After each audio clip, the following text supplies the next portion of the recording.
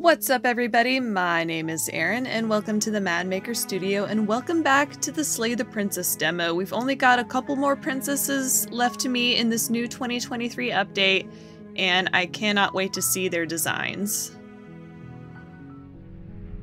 The interior of the cabin is almost entirely bare. The air is stale and musty, and the floor and walls are painted in a fine layer of dust. The only furniture of note is a plain wooden table. Perched on that table is a pristine blade. The blade is your implement. You'll need it if you want to do this right. Take the blade. You take the blade from the table. It'd be rather difficult to slay the princess and save the world without it.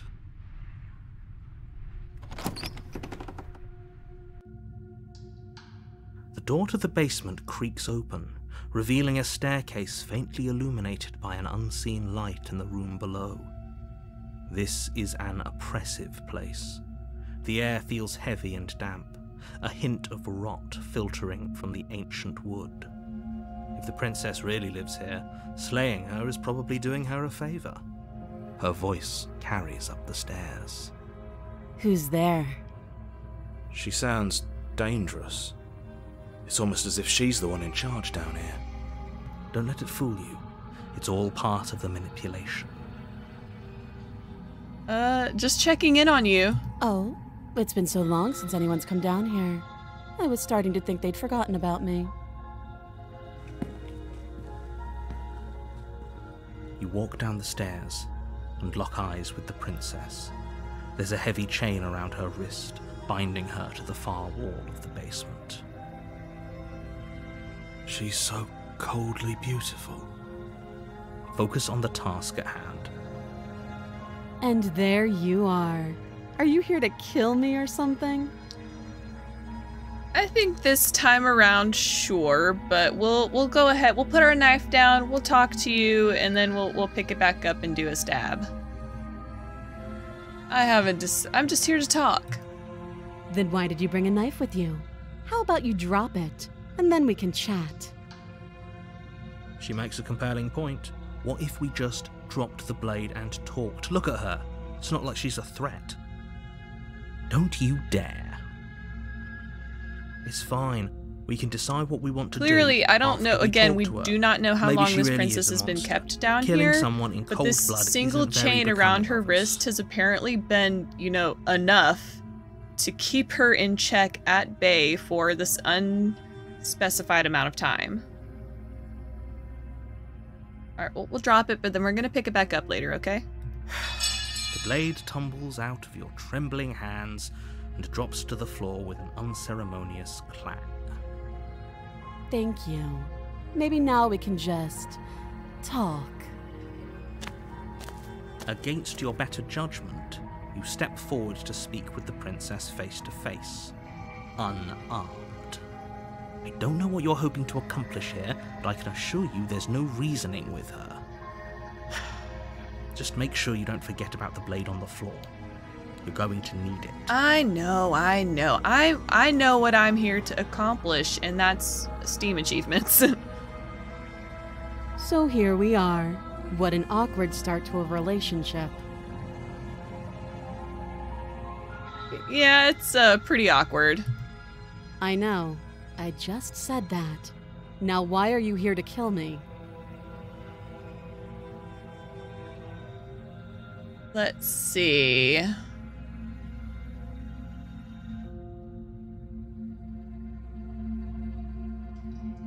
I have my reasons. Do you think I'd just come down here to kill someone without even knowing why? That'd be ridiculous. I've been told things, but I'm not sure what to believe. Believe me. And do you think asking me what to believe is going to suddenly make everything crystal clear? Let's not pretend that's going to happen. As far as you're concerned, and as far as they're concerned, I'm going to say whatever I have to get out of here. That's just the dynamic of our situation. Also, I don't know if I made a comment about this in another video at some point, but I really like that her dialogue is off to the side like this, like it's, you know, like it's a page in a book. Like we have, normally, you know, visual novel games, they'll have the dialogue down here at the bottom. But I like, and we have that for us, for the narrator, the voice of the hero. The voice is in our heads, and then we have our side menu here with our options. Not everything is down at the bottom, which I think it's a refreshing format. And again, it's like this is a page in a storybook, just the way the text is laid out like this. And I think that is brilliant, especially just from the vibes and the aesthetic that we're getting. This is not your normal fairy tale. This is not your grandmother's fairy tale. Do you know why I'm here to kill you? Do you? No, that's why I asked. You're apparently going to end the world. Don't just tell her that. Well, I think she already knows or has some idea. Like, why else would they put her down here in the first place? Is that why they threw me down here? But I don't want to hurt anyone. I like the world, I think. Again, I do not think, at the end of the day, she did not start out as a human. That's my theory going forward. She was always some eldritch old god ethereal being. She was not born a human, because a human, if she's been as isolated as long as I'm feeling she has been, she still has all her faculties about her. She's perfectly fine. This princess is not human, and she never was. I don't remember much about it, to be honest. I've been down here a long time. Just how long has she been down here? If I'm supposed to be capable of ending the world, then how did I wind up here, chained to a wall? Have they told you why I'm allegedly so dangerous? Maybe I'm from again, I think I'm a Tengu, which is a Japanese bird man. Maybe one of my ancestors had the ability to chain you up, and it's like a family tradition kind of thing, or it's like carried on from generation to generation. Each generation has to at least make an attempt to finish what our great ancestor started. No, but I'm sure they have their reasons for keeping that information secret from me. Thanks for the vote of confidence. Not really, it was just a dialogue option. I clicked it. What if they're bad reasons, though? If they had good reasons for thinking I was dangerous, wouldn't they have shared them with you? I don't want to hurt anyone. I just want to leave. And again, I made this comment in one of my videos from the initial demo, but another brilliant attribute to this game is that it's in black and white, but not really black and white. Everything is a shade of gray, because that's how the world is. There's no straightforward black, white, it's all shades of gray. And that is what makes this game even more brilliant. At the end of the day, whatever the two of us have going on down here is about trust. Whoever sent you to slay me claimed I was a threat to the world, but they didn't tell you why. That doesn't sound right to me. And I don't think it sounds right to you either. Otherwise, we'd be killing each other instead of talking. She has a point. There's a reason I've been telling you to question the situation, and there's a reason you've listened. So, I could tell you that I'd lead a quiet life in the woods, or that I'd open an orphanage, or that I'd do any other number of good things that I'm sure you think you want to hear. But you don't really know me, do you? What can my word possibly be worth in a situation like this? Well, from past experiences, you don't even remember your own name if you have a name. Did you just pop into existence one day? Like, you don't even know you. Don't come at me for me not knowing you. She's right about one thing. Her word isn't worth anything. Like I said, it's all about trust. Blind trust. So do you trust me, the prisoner, the victim, The princess clearly incapable of ending the world. Or do you trust whoever put me here? She's wrong. This isn't about trust. This is about risk.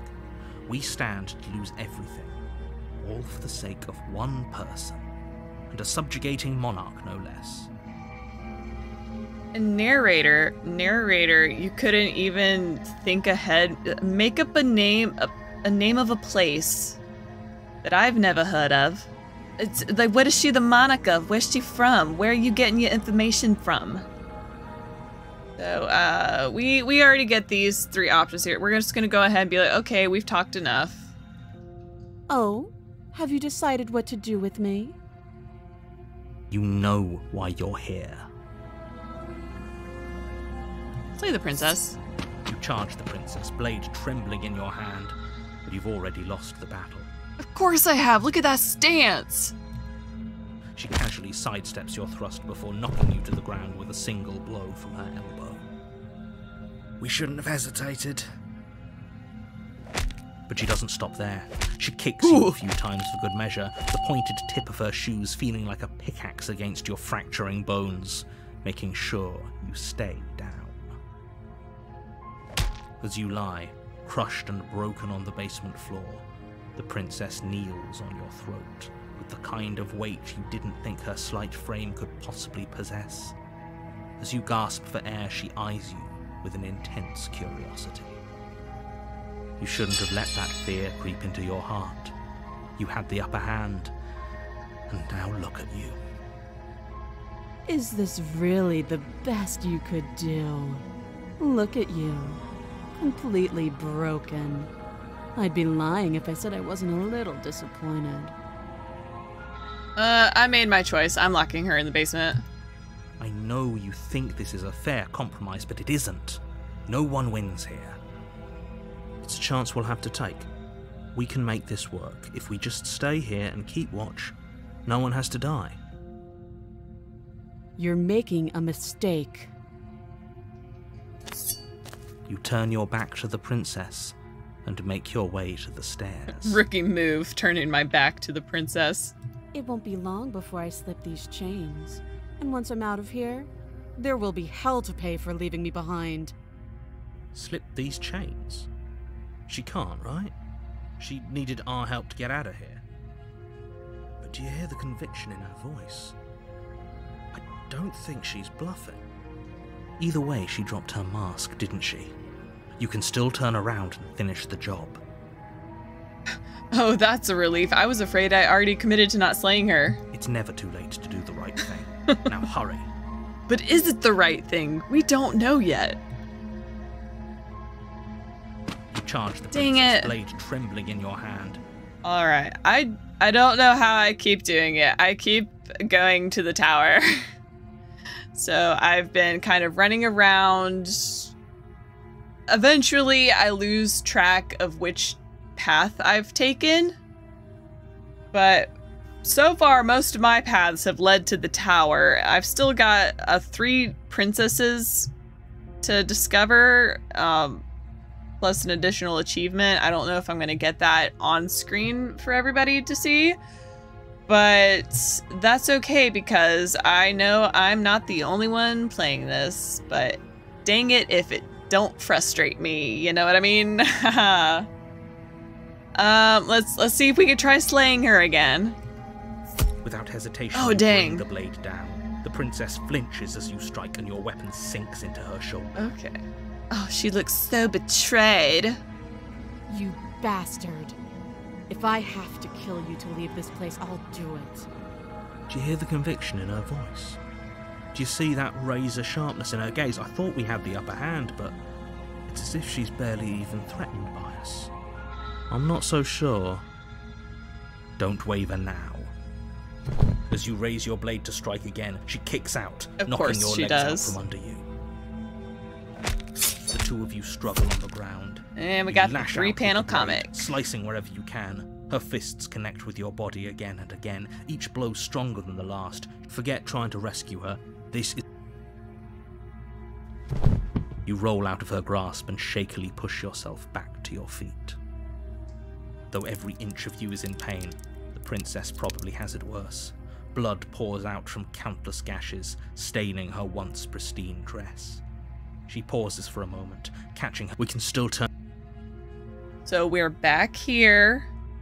We have reached the screen previously in a much earlier video, I feel like.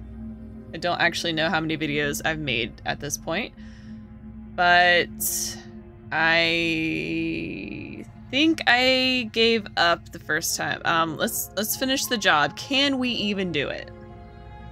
You steel your resolve and take another step towards the princess. You probably won't make it out of here alive, but you can at least make sure she won't make it out of here either. Excuse me? What was that about not making it out of here alive? Voice of the hero, you're sounding a little concerned. Are you perhaps a part of me? Do you think this is what I wanted to happen? I have a duty to state the facts of the situation. And oh my god, I just had a thought. What if the voices in our head, like, they all have different names? What if they are all, going back to my ancestor theory, they are all my ancestors who have tried to slay this princess previously, failed, and are now a voice in my head. Are you following me? That's a crazy thought. I love it. Can you not feel all those ruptured organs bouncing around in there? If the princess doesn't do our friend in herself, internal bleeding is certain to finish the job. Yeah, see, the narrator asked him, can you not feel it? Like, the hero is a part of me, the contrarian is a part of me, the smitten is a part of me, the cold is a part of me. I think it's an iteration, or I don't know about reincarnation per se, maybe like in an avatar sense, where you have, you know, you can talk to your past lives. Maybe that's a thing, but I'm kind of leaning in onto this is a generational thing. Each generation of Tengu here has tried to slay this princess and failed. And when they fail, they become a voice that gets added to the next generation, whose prophecy or task is to then come and try to finish what the initial ancestor started. The two of you clash for the final time. You feel your ribs break as she delivers a heavy blow, but you push through the pain, falling forward and sinking your blade deep into the princess's heart. Oh.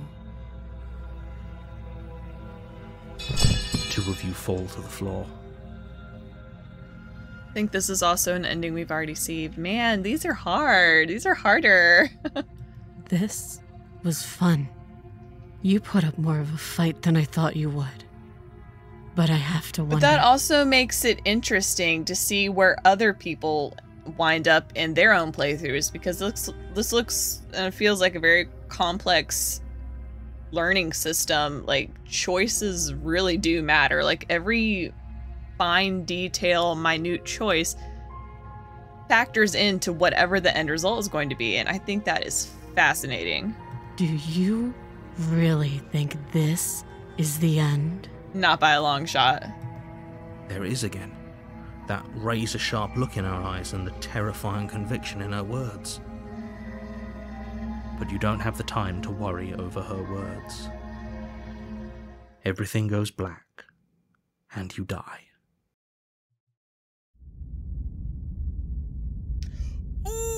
Ooh, we did it! We got a new ending! The Adversary! You're on a path in the woods, and at the end of that path is a cabin. And in the basement of that cabin is a princess. Y'all don't know how long I spent going in circles. I kept winding up at the tower. I mean, I'm not mad about it. I'm just a little frustrated. You're here to slay her. If you don't, it will be the end of the world. Okay. Phew. Let's just go to the cabin. A warning before you go any further. I like that when we do get into the cabin. I mean, again, this is a demo. I'm sure the full release of the game is going to be, you know, a lot different. Don't believe lying and I do hope the preferences get fixed to where I can turn off the animated backgrounds just because it just looks all janky and laggy in my recording. I do not know how to fix it. I'm too scared to mess with any of my settings I have right now. But what was I saying? Are you sure about that? Yeah, so when we enter into chapter 2, it doesn't matter. Like, it's weird there's a mirror there, but I don't think it matters if we pick up the knife or not, because we're just... give you some broadly the princess is gonna come for us, and she's gonna end us. And then it's the end for us. Like a storybook, the end. The princess will do and say whatever she thinks it will take to get her out of there. So don't trust her. Ever. Are we clear? Crystal. Let's just get on with it already. The voice of the stubborn. Alright. Let's do this thing. The cabin is tighter than its exterior would suggest. Its cold stone walls press in on you, as if trying to forcefully direct you towards your destination. The only furniture of note is a black iron altar. I like that table. With a pristine blade perched on its edge. I like a good corner table. The blade is your implement. You'll need it if you want to do this right. I gotta look at the mirror. It has to pay off. I don't think it's gonna pay off in the demo, but it has to pay off in the full game. There isn't much to see here. What are you talking about? This isn't a wall. It's a mirror. But I get that, you know, as a player character, sometimes the best, quote-unquote, like, art, like the... I'm trying to find the right phrasing for it. Sometimes like, your imagination won't let you down. So sometimes it's best to, like, not see what you would actually look like. It's best left up to your imagination. You reach forward and rub your hand against the cabin wall. I hope you know how ridiculous you look right now. Nuh-uh, I'm just like, look at this smooth, fine craftsmanship. But there was a mirror a second ago. I appreciate a quality artisan. And now it's gone, so all of us can stop arguing about it and get to fighting. Get to fighting. Again, it doesn't matter if we take the blade or not, but we'll take it, why not? You take the blade from the altar. It would be difficult to slay the princess and save the world without a weapon. It's also, I'm more inclined to take the blade than not, because again, I'm a point-and-click aficionado. If there's an item I can pick up and collect, I'm gonna take it. I might need it later. Like, if I could pick up these planks of wood, I would take them. But it won't let me.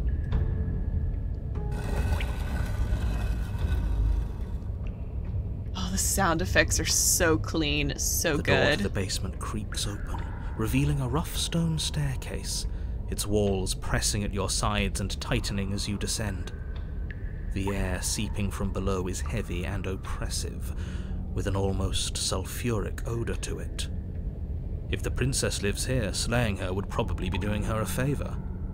I would be so scared to walk, like, underground. Because you can get trapped down there, and that terrifies me. Her fierce voice carries up the stairs. This isn't what she sounded like last time. Whoops, didn't mean to click, I got an itchy trigger or finger on my mouse. I'm just so excited. Good. Sounds like my kind of princess.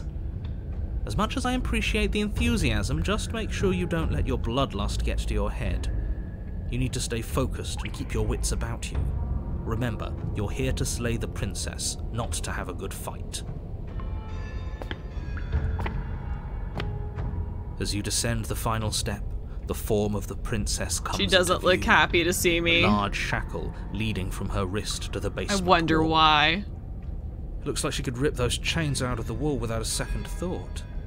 Really, she could escape any time, but she wanted to make sure that, you know, we return to the scene of our crime so she could confront us. I do love the updated design with the background.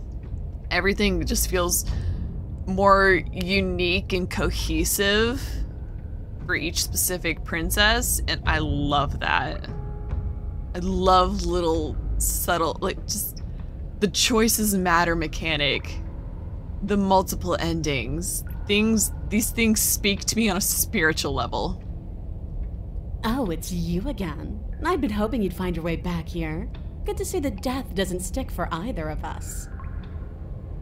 And you brought your little knife, too. Yes. See, you're a little too excited about that now. I'm going to have fun breaking you into little pieces. Ooh.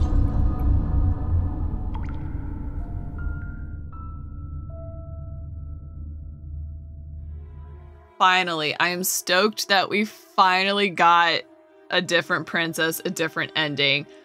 I ran through this. I cut so much out of this episode. I kept winding up at the tower. But I guess that's gonna do for this episode, this video of the Slay the Princess demo update 2023. I'm still so excited for the full release.